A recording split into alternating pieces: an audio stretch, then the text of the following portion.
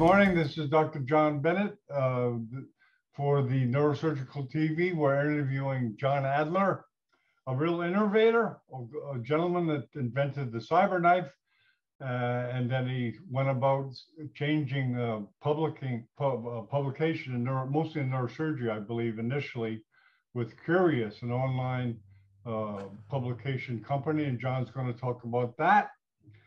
And John's been with us for a while. He used to do Hangouts before Zoom. So that shows you that he's willing to try new stuff. Okay, anyways, welcome, John, and it's all yours. Hey, thank you, John, and delight to be here this morning and describe what we've been doing here with Curious here in Silicon Valley. So I've been a lifelong academic, as you know. You don't get to be a Stanford professor without contributing a fair amount to the medical literature. And in that process, I both fell in love with the medical literature and totally dismayed and disappointed by how poorly it serves humanity today. And out of that kind of disgust rose Curious more than 10 years ago. And I'm excited to kind of give everybody an update and try to tell them why Curious is so different and invite people to use Curious in the future. So yeah, we're trying to not just disrupt, but literally blow up all traditional academic publishing. And my goal is in a few years to really dominate the medical journal world.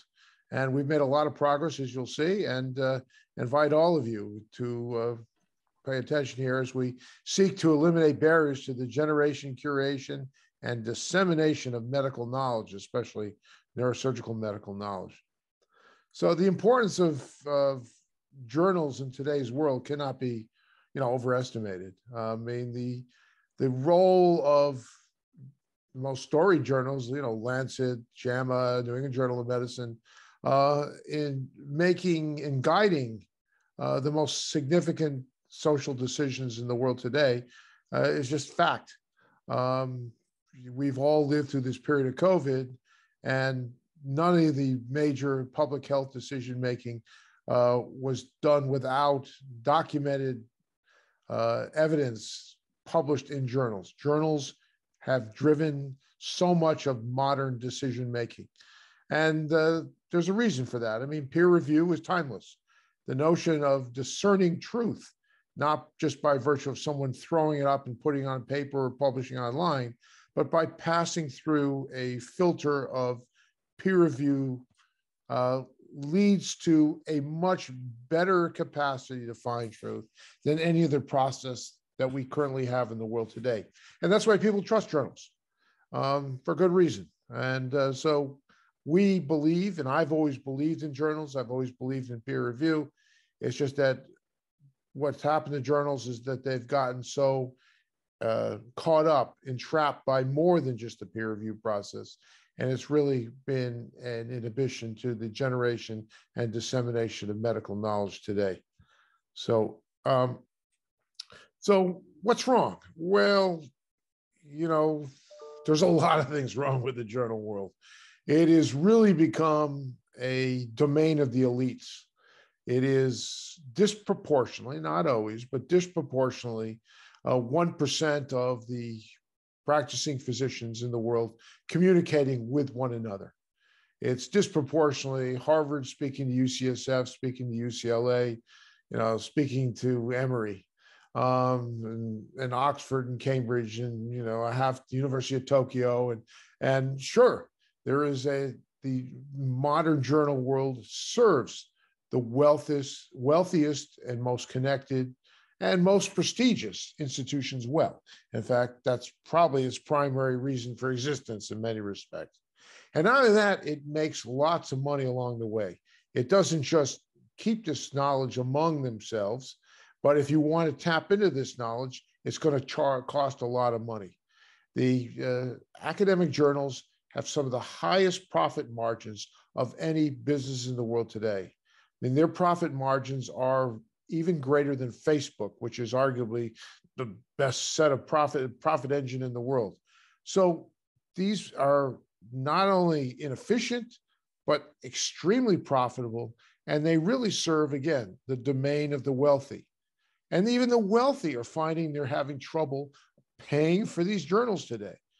Harvard and Stanford, they pay, close to $10 million a piece. These are expensive kind of services for even wealthy universities to afford, much less the common man, the common physician in the world today. So the process by which journals peer review, while it has implemented internet practices, it's foundationally no different than it was, 100 years ago, except we've replaced snail mail with internet and browser-based tools. It is unfortunately an impediment to the faster dissemination of medical knowledge. And we've seen the value of faster medical knowledge generation and dissemination in the last couple of years in and around COVID. And then lastly, the journals are obsessed with status, obsessed. This impact factor concept is truly an obsession because they have built brands that they cherish more than the knowledge within. So journals believe that they create knowledge, that they're responsible for this knowledge, not the authors themselves. And the sad reality is that there's a competition to be more and more prestigious, get a higher and higher impact factor. And what that means is oftentimes ignoring very important science. So in the New England Journal of Medicine, they describe some of the most important discoveries that were reported in the New England Journal of Medicine over the years. And sadly, some of the most important observations they made would never be published today. For example, anesthesia. The idea of anesthesia being first done at Mass General, being reported in the New England Journal of Medicine, would not be published today because it was a clinical antidote.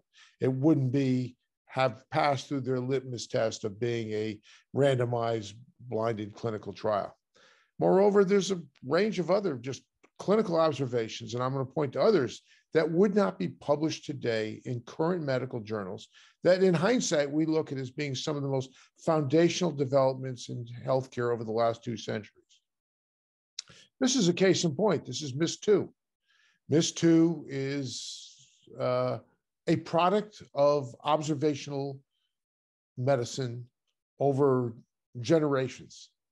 And she was the one that basically discovered statins and also discovered some, I think, the schistosomiasis drugs. So, and she did this very systematically, but not in a way that would ever excite big journals.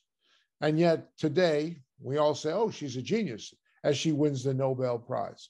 So sadly, journals are unable, because of their arcane processes, able to recognize genius.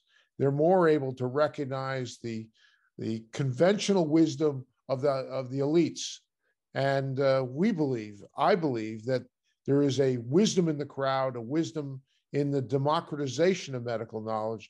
And certainly MIS2's Nobel laureate, Nobel Prize, demonstrates how just collectively there is a wisdom among the masses of physicians and researchers. So Curious is set out to be something very, very different. We're a next generation medical journal. And that means a lot of things to a lot of people. But it is primarily is dedicated to being by far the lowest cost, if not free, to publish. The goal is to be free to all people, but most authors have trouble complying with our templated guidelines and end up having to pay some money. But 1/3 of authors will end up paying for pay nothing, publish for free, and can literally publish within a couple of weeks.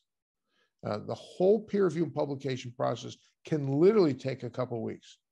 Importantly, Curious is dedicated to all specialties. The idea, while I love the specialty of neurosurgery, it is clearly, in many cases, especially if you're doing spine surgery, not that far removed from orthopedics. Or if you're doing peripheral nerve surgery, not that far from plastic surgery and hand surgery. Or if you're treating degenerative diseases for some way where you're going to want to know about what's going on in neurology. If you're treating, disease of the odontoid. You may want to be communicating with rheumatologists or taking care of rheumatological diseases. So the point is that medical knowledge doesn't exist in these discrete little silos. The way journals have structured themselves is they have been communication vehicles oftentimes for medical societies and a way for medical societies to make money and to preserve the status. And really they're like, and medical societies are a little more than medical unions that preserve the socioeconomic well-being of the specialty. Well, medical knowledge should go everywhere. Medical knowledge is created by the world and it has its place in the world. And we feel very strongly that that is the function of Curious, to democratize medical knowledge, both as generation and dissemination. We also have this unique post-publication crowdsourcing. So after articles are peer-reviewed and eventually published, and by the way, we focus on peer review, not peer rejection. So if the article is credible, even if it's not important, it is suitable for publication. Its importance, though, and the world wants an importance measure, is not measured by impact factor, it's measured by what we call SIQ, Scholarly Impact Quotient. And we find that after an article is read and scored by an adequate number of readers, you really do find a very good measure of what the article quality is. Importantly, Curious is open access, so there's 0 paywalls. So under the Creative Commons license, anybody can read our article for free. In fact, anybody can use the images or figures within our articles as long as they give credit to where they found that information. So that's very much what the modern internet is based on, this Creative Commons license. So we have tried to, as much as possible, charge authors next to nothing. And in part, we're able to do that by virtue of our close connection with life science companies.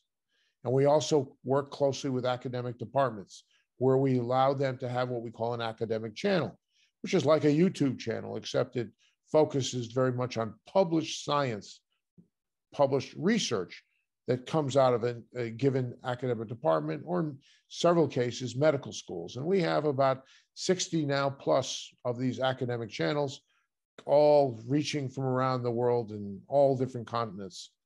And, but in the end, we see our capacity, the strength of our business and what we're creating is not just a content generation opportunity, but an opportunity to network for all physicians to network among each other. That's in many ways where the greatest value. So medical knowledge is different than the internet in general. There's a potential, as we all know, to put up fake science, and that fake science can have consequences. It can lead to serious injury. We've seen the last couple of years all the fake news in and around COVID. Well, here we continue to believe that peer review is the best way to minimize that fake news, that fake content. And we're dedicated to that through peer review. But we then also enable the digitalization of all this communication. As you'll find, our process for publishing embodies some of the coolest technologies that we know of in the internet today. We, as you'll see, embody things like Intuit TurboTax, things like Facebook, as I'll be describing. So we take the best of digital internet technologies and merge them with the publication process. And of course, we're in Silicon Valley, so that kind of almost is first nature. And we've done this to make it as affordable as possible. Even if you're one of the people at Curious that must pay to publish your article because you can't comply by yourself with the standards, editorial standards, the formatting standards, you still pay only 10% of what it would cost to publish in a Frontiers article. So even if you have to pay, it's highly affordable. And after a few times, generally, you can do this by yourself and you don't have to pay at all. So highly affordable by virtue of all the technology we've incorporated in this platform. So technology makes it affordable and also makes it faster. As I said, We commonly publish in just a few weeks, as most journals, a few months, if not more. And then lastly, we make this content available to the world. And several of our articles are approaching 1 million reads, 1 million reads. That doesn't happen in any medical journal today. But when the topic is interesting enough, our ability to distribute that content is unparalleled, and we reach a very large audience. So this is how we're eliminating barriers to the generation, curation, and dissemination of medical knowledge.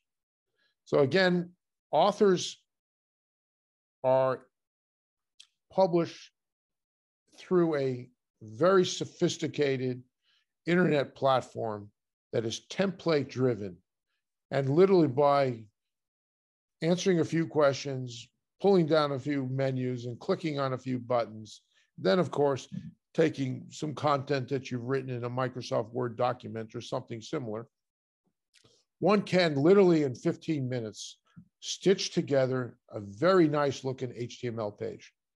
And we even have reference checkers that help you get the right references. We have spell checkers that help you with their spelling. We can't do everything for you, but we can do a lot of the fundamentals of writing a good article. And if you're conscientious enough, almost every author can write a good article and publish for free. Now, if you can't follow our rules, you're going to end up paying something, but it is the lowest cost, almost 10% of what the general industry would charge you if you were to publish with them.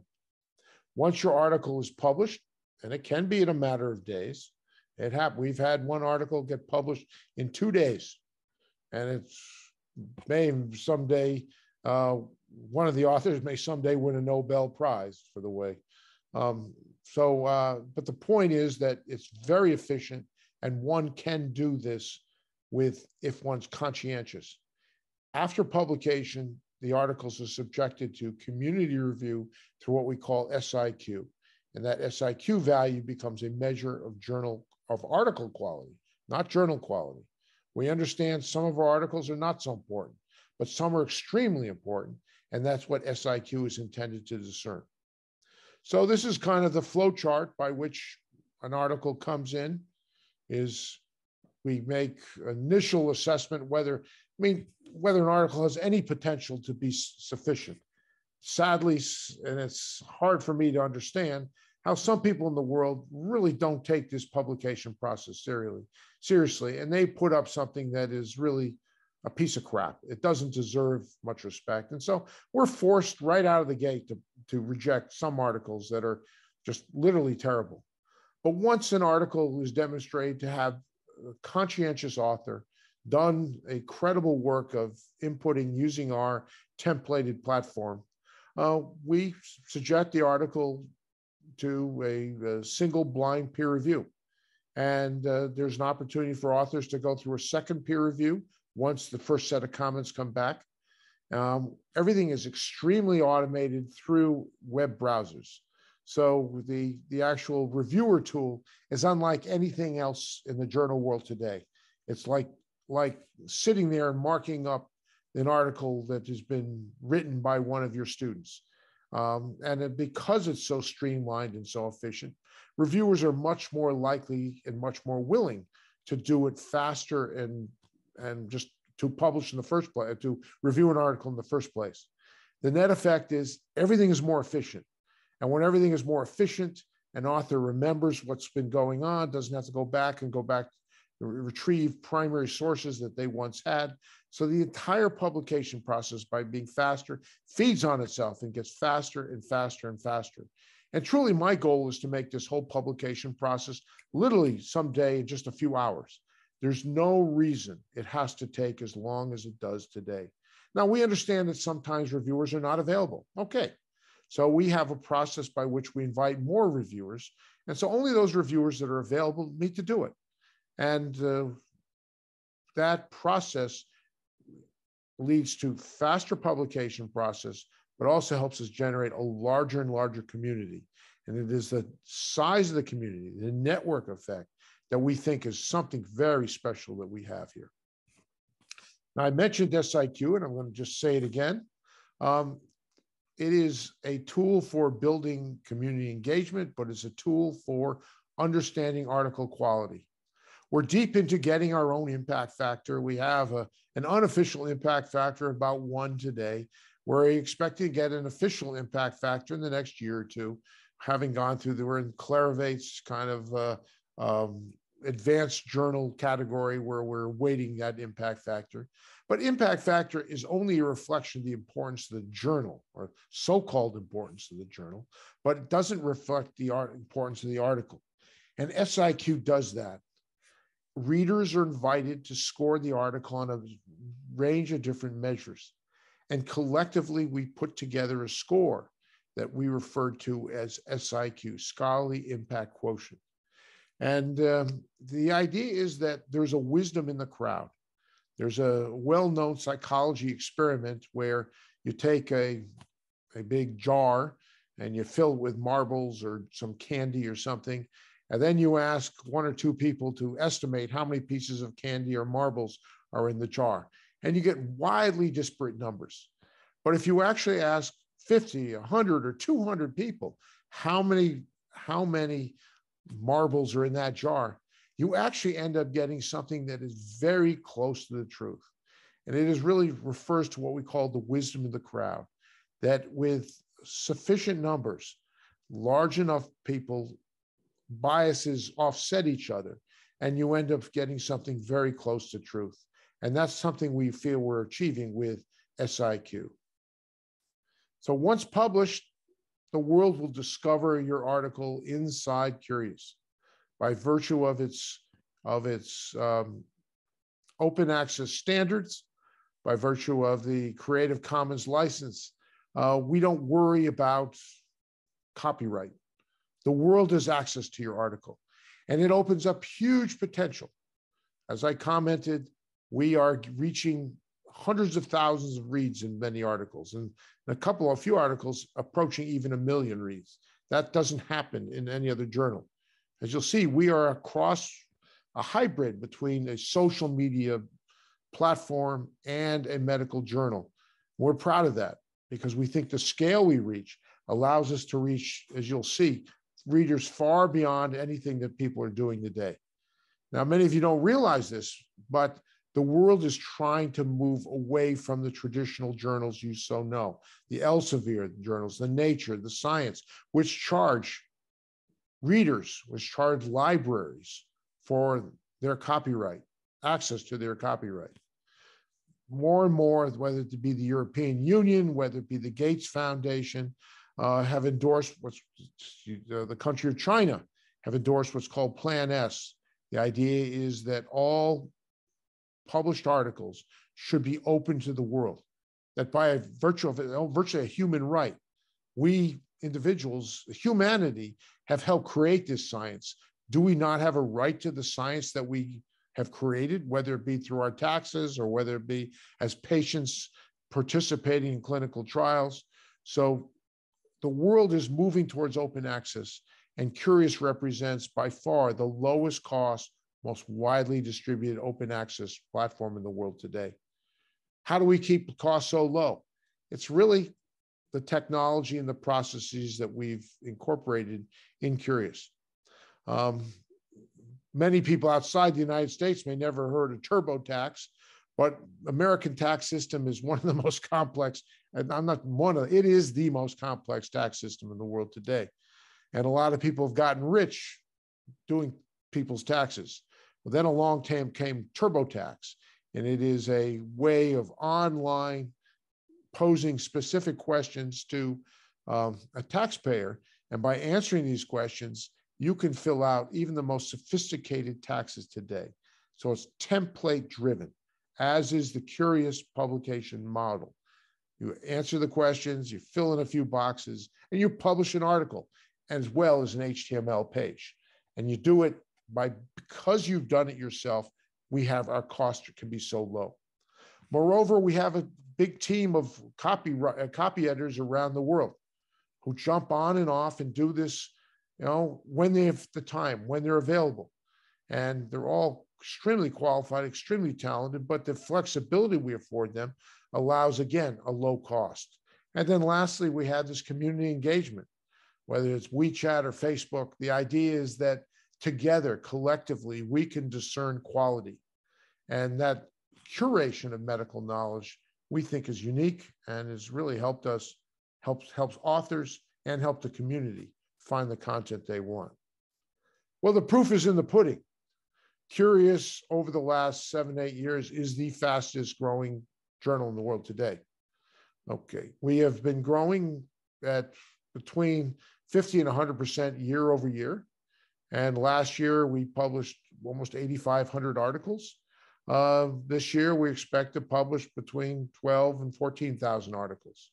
Not only are we publishing more and more articles, but we're publishing, these articles are being seen more and more and more. So just inside Curious, we've had this 17 million page views in 2021, and we've had almost a similar number of page views inside PubMed, because all these articles are indexed in PubMed. So this year, we will be approaching close to 40 million article views.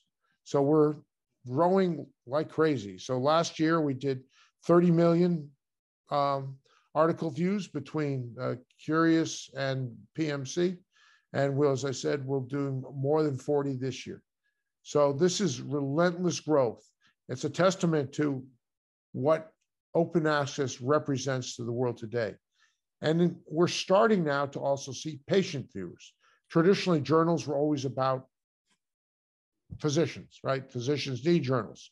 And in the past, it was only the top % of physicians that contribute to journals. Now, many more physicians, probably the top 10% of physicians are contributing. And our goal is that almost all physicians in time will contribute to Curious. Meanwhile, we're starting to bring in patient readers. So it's not just professionals that want to read medical content, patients want access to it as well. And they have, of course, the most at stake of all.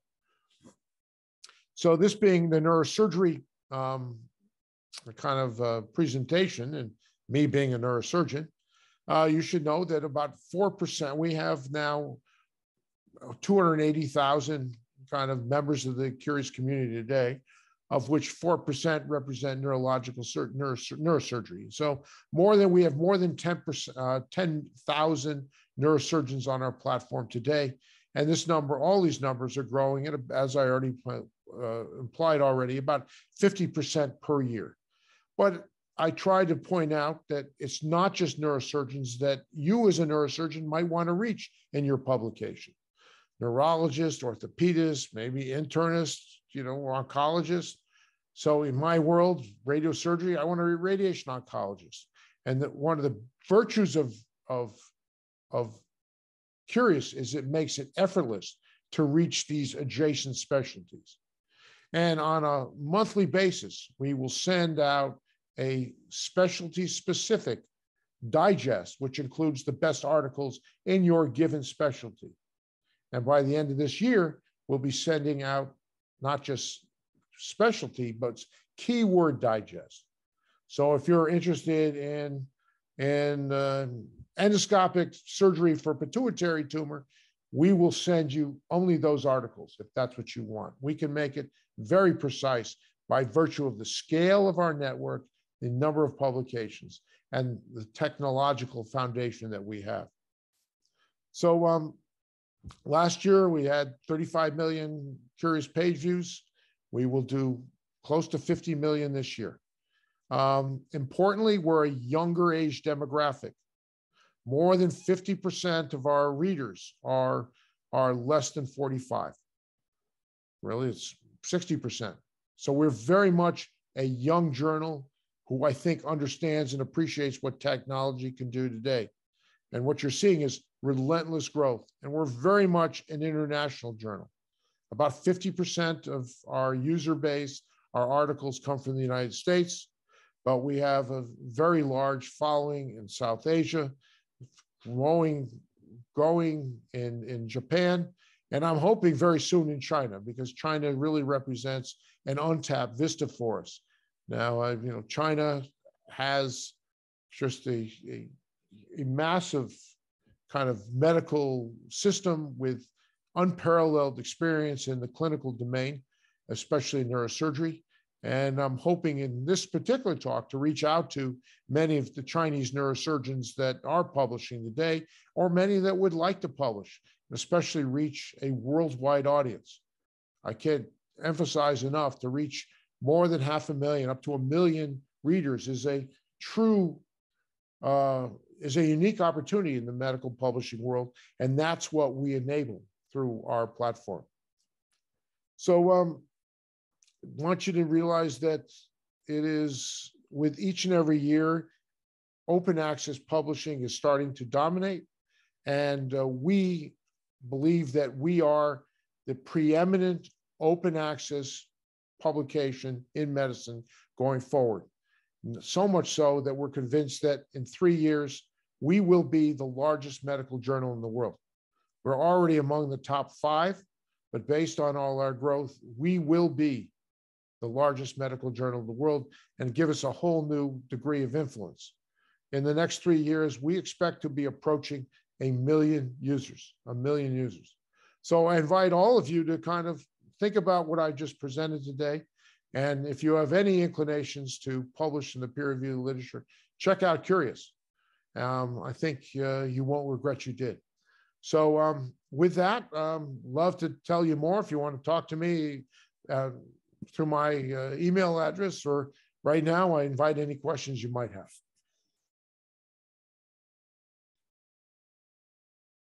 John? I'm sorry, John. Great overview of the project. I'm sure there are questions. Okay, we'll open for questions for John from the panel. Harshad, would you like to ask John a question? Hi, John. You presented very well. This is Dr. Harshad Parekh, neurosurgeon from Bombay, India. Perfect. How are you? Have you published yet in Curious? Good. Yes, I am interested in Curious to know more about it and publish it in whenever it's possible. And it seems to be a very, very big platform coming up for all the doctors who are going to be academically interested in publishing all these articles. It looks very, very promising. Great, well, great. It's not just promising, it's real. It's fulfilling. It's really real. I mean, the way real. I agree with you. Yeah. So the way we physicians communicate with each other is journals. And journals, yes. Right? If you just talk about you throw something on LinkedIn or Facebook, it's interesting, but most of us are skeptical of it until it's undergone peer review. And so the virtue of what we're trying to do is merge social networks and the peer review process and create something special, something unique. I mean, I don't think tomorrow we're going to put the New England Journal of Medicine out of business. So, and that's not really the objective. I mean, there's certainly a role for Lancet where an article may require 10 world experts to peer review it before it goes up, and tomorrow it impacts the way we treat COVID, for example. But 99% of medical knowledge is not of that character. And as you know, neurosurgery is filled with what I refer to as a lot of small science. I mean, what makes a great operation isn't 1 or 2 things. It's literally hundreds of little things, little tricks that you as a surgeon have learned over the years and stitched together. And we want to document what we refer to as small science, because out of small science comes great medicine. And we're convinced of that today. And we're not alone. If you think about anesthesia, as I go back to the New England Journal of Medicine, Mass General, it was the great discovery of a dentist in Hartford, Connecticut that transformed surgery. And yet Mass General and New England Journal of Medicine take all the credit. Yeah, you know, John, accessibility excellent. Yeah, accessibility is such a big factor with the internet, and internet makes accessibility so much better. You're essentially changing the status quo for the last 10 years.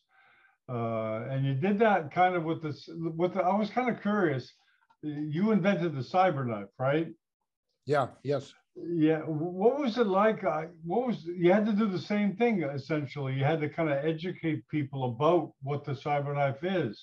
Is this kind of similar in a way, kind of educating people how they can publish online is it similar to the CyberKnife education? It's always this way with disruptive technologies, you know, and what Gandhi said, you know, first they ignore you, then they laugh at you, then they fight you, and then you win. And so it's, you know, it's always this way with progress. And you know, I think that it's been a long haul, but now we're winning. And so it's, I mean, the trajectory of Curious is clear, and I'm, you know, unrepentant. We will be the largest medical journal, and so welcome to it. And I'd like you to learn to use it and get your way around it. And if you can really follow our rules closely, you get to publish for free. What's better than that? And reach a very large audience. So that's my goal today, and especially here in the neurosurgery domain. And of course, I'm now also doing the ZapX, and the ZapX is a next generation neurosurgery product. But there too, you find resistance. I find resistance from even my CyberKnife people. You know, so I created the monster that's going to destroy my original child or whatever. But that's progress, right? If you're not willing to see if the ideas of the past replaced with new ideas, you're not really embracing progress. I guess gone are the days where you Xerox articles and pass it around.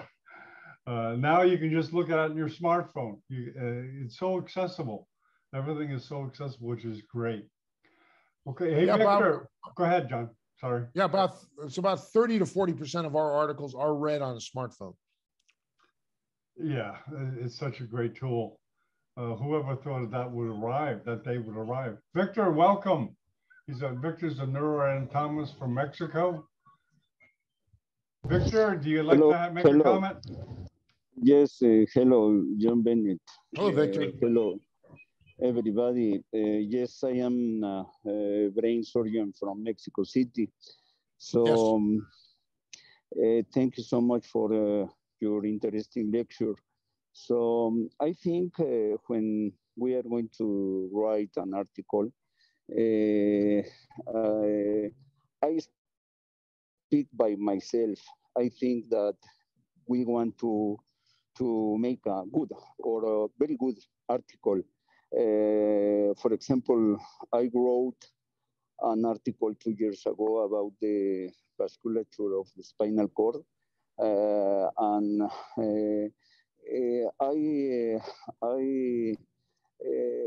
most of the times, I think we as brain surgeons want to write an interesting or very interesting articles, and do not write a simple article. What's your point of view? Because, you know, there are, I think there are so many articles that are a little bit simple, and another one could be very good articles. What's your point of view about that? Well, I mean, technology has not yet mastered the ability to take an article, take a poorly written article and make it well written. So we still do require people to work with editors, and we actually will refer them to editors if their article is not good enough. But we intend in time to incorporate, as AI tools get better, to help people write better articles. We will provide the platform, the tools that will create better and better and better articles. And so I think we're still probably a good 10 years away from those tools being widely accessible. But when they do, you can be sure that Curious will be the first to have those. And so we will make sure that it gets easier and easier and easier to publish, and it gets less and less expensive to publish, because our goal is to have no barriers to publication, or no barriers, as long as it's true.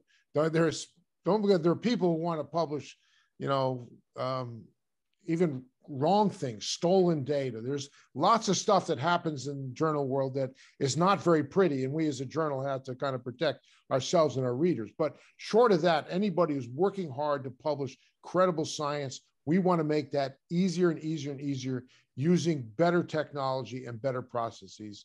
And we're clearly in the vanguard of it, and we're clearly succeeding. The Thank you. Thank you. The template seems to make it a lot easier. Yep. Try it. If you try it, you'll quickly realize you don't want to publish anywhere else.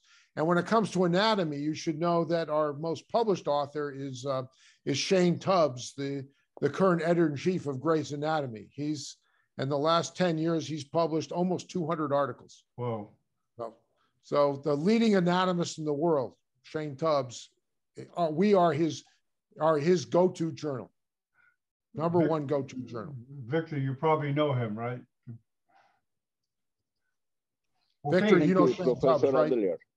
Thank you, Professor. You're welcome. Thank you. Okay, more Antonio questions. Vallejo asked about how can this benefit multidisciplinary scientific publications. Well, it just directly does. I mean, we enable scientific publications, whether they be multidisciplinary or unidisciplinary, to happen faster and ideally for no or low cost. So we are, I mean, I think of the journal, think of Curious as being a little like Facebook or LinkedIn or one of these social media sites that make it so much easier to put up information almost instantaneously. Now, we don't allow instantaneous publication because it has to undergo peer review, and peer review is how we get rid of the nonsense. We keep nonsense out of the site by peer review. And of course, that peer review process then lets us be indexed by the National Library of Medicine and Scopus and the other big indexing sites. So it's, we again believe in peer review, but also are very, have great admiration for social media. And so what we try to do is make something special. And in the end, it's not just the content, it's the network. We are growing a network that is second to none. And I would love to see you all being part of our network, especially some people from China, which I'd love to start incorporating in our network even more. We only have a small handful of Chinese publications, but given the scale of China, there's so much growth to be had there. Yeah, we're having a talk tomorrow night, as you know, John, with the Chinese Neurosurgical Journal. It's a little early for you. We got you up early today. We're not going to get you up at 5 o'clock tomorrow. But anyways, yeah, I hope you can bring your ideas in front of them. At any rate, can you talk a little bit about your patient section that you're starting at Curious? Can you talk a little about what you're doing there involving patients? It's only it's embryonic, but Okay. But the mere idea that patients are part of the audience for peer-reviewed publications is kind of heretical. No one has ever looked at journals in that light. However, I can tell you in my clinical practice over the years, some of my most sophisticated patients always brought medical journals in, always brought peer-reviewed articles into my clinic and would, question me through peer-reviewed articles in front of them, which I was most amused by, but I enjoyed it. In some way, it was an interesting way to have to justify my recommendations, using the peer-reviewed literature. So I think the number of patients who do that is very small, probably just 1 or 2%, but that's in large part because articles have been written in a way that makes it very hard for most patients to understand. We use very arcane language, we use lots of abbreviations, and we don't do a good job of explaining ourselves in our articles because we assume that only our colleagues are reading them. But I think as we open up the journal world more and more, and we're seeing a little of this, our authors are starting to write in a more digestible manner, believing that there will be readers that are less sophisticated than their colleagues. And where we're seeing a little bit of this really catch fire is in the cosmetic surgery domain, where plastic surgeons want to demonstrate their capabilities, not just to colleagues, they really want to demonstrate it to patients. And so they're going out of their way to make this stuff very understandable. And then lastly, we have something called a patient-reported outcomes section, which we have not really driven to the extent it should be. But if you look at enough Curious articles, you'll see some of these. And this is where a scientific publication is accompanied by a patient reporting their own clinical experience with a given procedure or drug. So this is a chance for not only physicians to tell the story of why something works or doesn't work, but a way in parallel for the patients to tell what they experienced in getting that treatment. We refer to it as a patient-reported outcome. And Curious does enable that, but to date, we've not driven it. And I think you'll see this will start to light a fire under this particular category of publication in the years to come, because patients are kind of interested in what doctors have to say about a procedure, but oftentimes they're even more interested in what other fellow patients have to say. And when that has undergone peer review, then it really has a measure of truth that is unparalleled in the publication industry. I didn't expect to hear about that today, and that's nice. Gyang Bot, we have a question from Gyang Bot. Go ahead, Gyang. Thank you very much for the lecture. I've been interested. Nigerian neurosurgeon. I was opportune to be in the AANS meeting in Tel Aviv in 2013, where authors, journal editors were presenting. And in child nervous system, about 10% was coming from Africa. And in actor neurochirurgy, about 1%. I was also privileged to be in CNS conference in 2015, and it was very painful to me, and it almost brought me to tears when the editor of the Journal of Neurosurgery was presenting, journals coming from all over, and he presented it in a map. And the whole of Africa was almost gray, because most of where the articles were coming were in red. The whole of Africa, except maybe Egypt and maybe a dot in South Africa. So I would like to ask, because some of the things we cannot present very modern things, because some of our things are still basic. What would be your advice to authors from Africa in terms of encouraging them? And also, how frequent are these publications? Because I know some of the journals would come, once in a month or thereabouts. So I would be glad to hear from you about Africa and how you would want to encourage Africans, and what if you have other things. Thank you, sir. Well, a great comment and wonderful question. You're right. Africa is underrepresented in medical journals in general. And it is underrepresented in Curious, but we publish a fair number of African authors, many from Nigeria, more from Northern Africa, and South Africa as well. But certainly you'll find that the author base of Curious is more diverse than just about any other journal you'll ever meet. I don't know the exact number of countries represented, but it's like 150 different countries have been published in Curious. So I invite you to do it, in part because you'll find we're utterly open to African authors.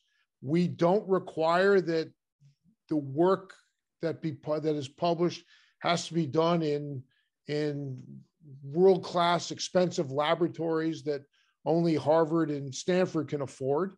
There are, as you heard me say, we believe that there are humble observations that come out of practicing physicians that have world transformational ideas. And I like to talk, and many times when I talk about Curious, I like to talk about HIV. I like to talk about the fact that HIV festered as a disease in Africa for 2 generations. I don't know, the exact timing is not clear, but 50, 60, 70 years or something like that. And the disease was never reported in Africa, even though perhaps millions, we don't know exactly, but it could be well over 1 million patients were being treated in Africa at clinics, and the disease was never reported until it got to San Francisco and New York. And something is clearly wrong with our ability to tap into new medical knowledge. Clearly, there were doctors in Africa that said, something's not right. This is, I think there was called the thin man disease, or they had a specific name in some countries in Africa for HIV, but it was never reported until it got to the United States and New York and San Francisco. So that shows you there's something very wrong with the journal world. And we at Curious think that that's much less likely to happen now that Curious is around. But great question. Very good. Okay, any more questions from the panel? Okay, John, I'd like to thank you very much for taking the time, and we'll be keeping in touch about China. So, and thanks all the people for coming. Maybe I'll see you guys on Curious as well. Okay. Take care, guys. Thanks, you. John. Bye-bye.